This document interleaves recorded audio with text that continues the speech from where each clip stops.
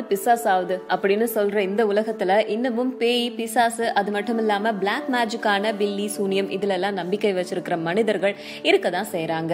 பில்லி சூனியம் அப்படிங்கறது வெறும் மத்தவங்களை கெடுதல் பண்றதுக்காகவும் அவங்களோட வாழ்க்கையை கெடுக்கிறதுக்காகவும் மட்டும் இல்லாம சில நல்லதுக்காகவும் பயன்படுத்துவதா இந்த பிளாக் மேஜிக் செய்யறவங்க சொல்றாங்க. அந்த வகையில மத்தவங்களை வசியப்படுத்துறது, பிரிந்த கணவன் மனைவிகளை ஒண்ணு சேர்க்கவும், காதலர்களை ஒண்ணு சேர்க்கவும், பெற்றோர்கள் பிள்ளைகளோட திருமணத்துக்கு ஒத்துக்கல அப்படின்னா அவங்களோட மனசை மாத்தவும் இந்த மாதிரியான வசியங்களை தேடி மனிதர்கள் போறாங்க.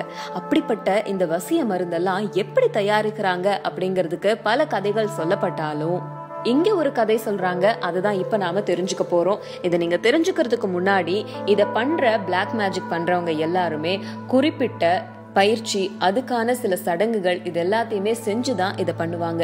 இதை வீணா வீட்டுல ட்ரை பண்ணி நம்மளா செய்யலாம் அப்படின்ட்டு இதை வீட்டுல ட்ரை பண்ணாதீங்க. ஏன்னா இதுல சயின்டிபிக்கான விஷயங்களும் அடங்கி இருக்கலாம். அது எந்த மாதிரியான கெடுதலை வேணா நமக்கு ஏற்படுத்தலாம். அதனால இதை வீட்டுல ட்ரை பண்ணாதீங்க.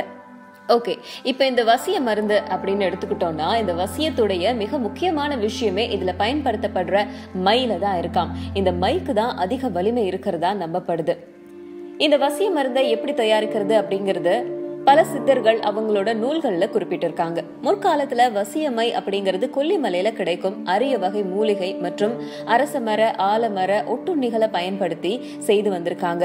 இந்த இலை தழைகளை வைத்து சில மந்திரங்களை சொல்லி வசிய மை செய்து வந்திருக்காங்க. அந்த முறைய இப்ப பார்க்கலாம். இந்த வசிய மை செய்யறதுக்கு தேவையான பொருட்கள் என்னென்ன அப்படின்னா வெள்ளை காக்கரட்டை வேறு, வெள்ளருக்கன் வேர், வெண்குன்றி வேர், வெள்ளை விஷ்ணு, காந்தி வேர், வெண்கொழஞ்சி வேர், ஆணை வணங்கி வேர், இது எல்லாத்தையும் கலெக்ட் பண்ணி ஒரு காட்டன் துணியில காப்பு கட்டி சாபம் போக்கணும். இதுல முக்கியமான விஷயம் என்ன அப்படின்னா இந்த வேர்கள் அனைத்தும் எடுக்கிறது முக்கியம் இல்ல. இதுல ஆணை வேர் அந்து போகாம வெட்டி எடுக்கணுமா.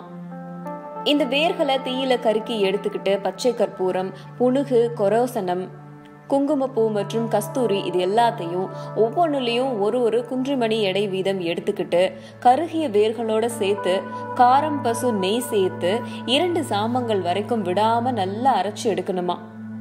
அப்படி அரைத்து எடுத்த மைய கொம்பு சிமிழிக்குள்ள சேர்த்து வைத்துக்கணுமா. அரைத்து வைத்த மைக்கு முழு சக்தியும் வரவழைக்கிறது அப்படிங்கிறது தான் இதுல முக்கியமான கட்டம். அது அவ்வளவு எளிதான காரியம்லாம் கிடையாது. இதுக்குன்னு சில வழிமுறைகள் இருக்காம். இதுக்கு ஒரு மந்திரமும் சொல்றாங்க. அந்த மந்திரம் என்ன அப்படின்னா ஓம் க்ளீம் சௌம் ஹீம் நமோ பகவதி ராஜமோகினி க்ளீம் க்ளீம் சகல ஸ்தாவார ஜங்கமம் மமவசம் ஆக்ரஷ்ய ஸ்வாஹா அப்படிங்கிறது தான். இந்த மந்திரத்தை 19 நாட்களுக்கு தொடர்ந்து பாராயணம் செஞ்சுட்டு இருக்கணுமா. ஒரு நாளைக்கு 1008 முறை வீதம் இதை பாராயணம் செஞ்சுட்டு வந்தோம் அப்படின்னா இந்த மைக்கு சக்தி உண்டாகும். இதை வச்சு மற்றவங்களை வசியம் பண்ணலாம் அப்படின்னு சொல்றாங்க. இந்த வீடியோ பத்தின உங்களோட கருத்து என்னங்கறத கமெண்ட் பாக்ஸ்ல போடுங்க. அப்படியே இந்த வீடியோ பிடிச்சிருந்தா லைக் பண்ணுங்க, ஷேர் பண்ணுங்க. மறக்காம ரகசிய உண்மைகள் சேனலை சப்ஸ்கிரைப் பண்ணுங்க. ஆமா, இன்னைக்கு என்னாச்சு உங்களுக்கு எல்லாம் வெஜ் இந்த வெஜிடேரியன் ஆளுங்களை வச்சுக்கிட்டு பார்சல் வாங்கிக்கலாம். ஆஃப்டர் 12 நான் சாப்பிட்டுக்கிறேன். நட்டாஷா, இங்க ஒரு சின்ன லாஜிக் இடிக்குது. இப்ப இத நீ வீட்டுக்கு கொண்டு போய் 12 மணிக்கு மேல சாப்பிடணும்னு நினைக்கிறல, இதே நேரம் யூஎஸ்ல இன்னும் சாட்டர்டேவா தான் இருக்கும். ஆனா இப்போ நீ ஆஸ்திரேலியாவுல இருக்க நினைச்சு சாப்பிடலாம்ல, ஏன்னா அங்க ஆல்ரெடி சண்டே ஆயிடுச்சு. what do you say?